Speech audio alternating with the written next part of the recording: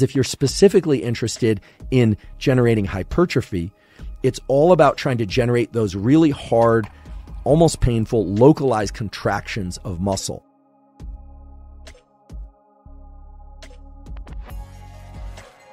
A lot of reasons to want to get stronger. And I should just mention that it's not always the case that getting stronger involves muscles getting bigger. There are ways for muscles to get stronger without getting bigger. However, increasing the size of a muscle almost inevitably increases the strength of that muscle, at least to some degree. Reasons why most everyone should want to get their muscles stronger is that muscles are generally getting progressively weaker across the lifespan.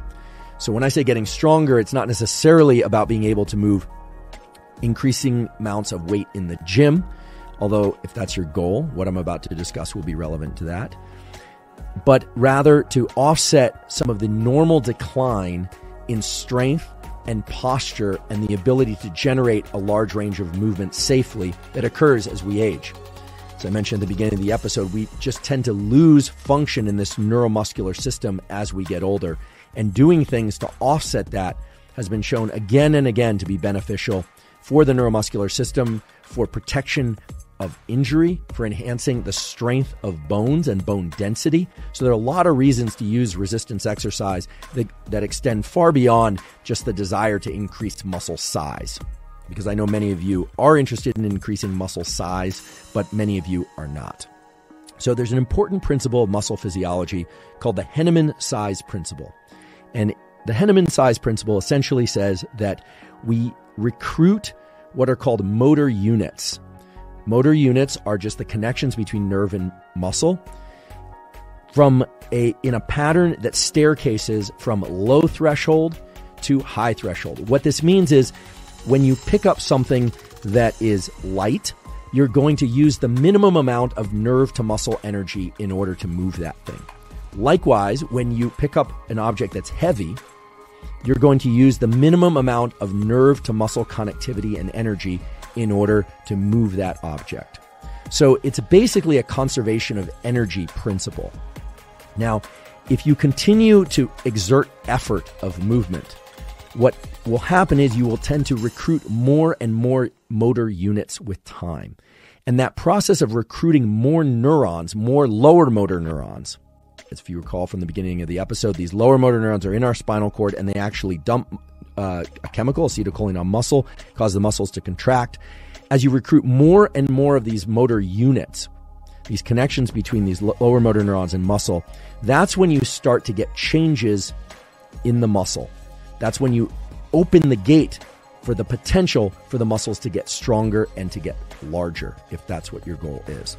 And so the way this process works has been badly misunderstood in the kind of online literature of weight training and bodybuilding and even in sports physiology. The Henneman size principle is kind of a foundational principle within muscle physiology. But many people have come to interpret it by saying that the way to recruit high threshold motor units, the ones that are hard to get to, is to just use heavy weights. And that's actually not the case. As we'll talk about, the research supports that weights in a very large range of sort of percentage of your maximum, anywhere from 30 to 80%. So weights that are not very light, but are moderately light to heavy, can cause changes in the connections between nerve and muscle that lead to muscle strength and muscle hypertrophy. Put differently, heavy weights can help build muscle and strength, but they are not required. What one has to do is adhere to a certain number of parameters, just a couple of key variables that I'll spell out for you. And if you do that, you can greatly increase muscle hypertrophy, muscle size, and or muscle strength if that's what you want to do. And you don't necessarily have to use heavy weights in order to do that. Now, I'm sure the powerlifters and the people that like to move heavy weights around will say, no, if you want to get strong, you absolutely have to lift heavy weights. And that might be true if you want to get very strong. But for most people who are interested in supporting their muscular such that they offset any age-related decline in strength or in increasing hypertrophy and strength to some degree, there really isn't a need to lie about the Henneman size principle, which many people out there are doing, and claiming that you absolutely need to use the heaviest weights possible in order to build strength and muscle. Avoid cold immersion, so ice baths and being in cold water up to the neck, uncomfortably cold, within the 4 hours after a training session that's designed to evoke an adaptation, either endurance, hypertrophy, or strength, because the inflammation that you experience from a hard endurance workout or from a hard strength or a hard hypertrophy workout is the stimulus that you're going to adapt to. The cold water immersion reduces inflammation and can short circuit some of that. After 4 hours, you're probably okay, but if you can do it a different day or you can do it before those sessions, that's better. Heat, however, can be done immediately after training, and it's probably beneficial because of the way that it dilates the vascular system and perfuses the muscles and ligaments, etc., with more nutrients. Pick 3 exercises, compound exercises, multi-joint movements. Do 3 to 5 exercises for 3 to 5 repetitions per set. Rest 3 to 5 minutes and do that 3 to 5 times per week. And for details, you can, again, look to the episode. It's time-stamped. But what's interesting about this is 3 to 5 times a week is a lot for a muscle group. Squatting 5 times a week for 5 reps, meaning you're working pretty heavy, meaning you're close to failure but not failure for strength generally. What Andy taught me is that people who are training mostly for strength can do these low-rep type regimens frequently because most of the adaptation is neural. And because you're not pushing to failure in most cases, you don't get that sore. And so it's the motor neurons getting the muscle fibers to contract more intensely or with more efficiency in other ways that's leading to these strength gains. And this is why powerlifters can train every day or 5 days a week or 4 days a week.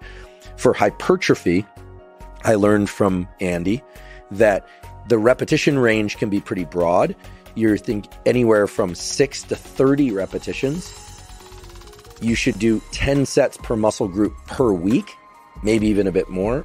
So high volume. High volume, but you have to go to failure or beyond in order to stimulate growth. Why does it work at such a great range of repetitions? Well, there apparently are 3 ways that you stimulate hypertrophy, and maybe more. One is tissue micro damage to the tissue. The other is through some sort of tension-based changes in the molecular gene programs of cells that lead to protein synthesis that are distinct from damage. And the other are metabolic effects of like high repetition work of superfusion of the muscle with blood.